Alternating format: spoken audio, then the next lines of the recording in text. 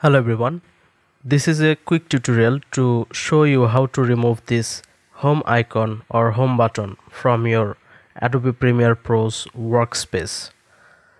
I was really bothered with this icon or button, whatever you say, because I work on a 15.6-inch monitor, which is my laptop's monitor, and every piece of space is important for me.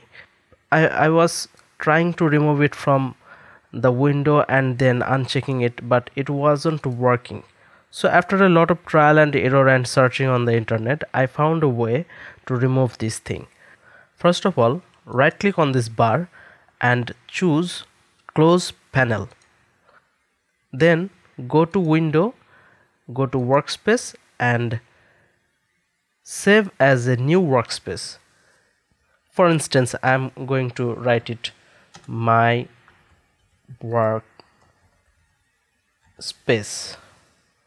Okay, I'm quitting this Adobe Premiere Pro. Now I'm going to open this project again.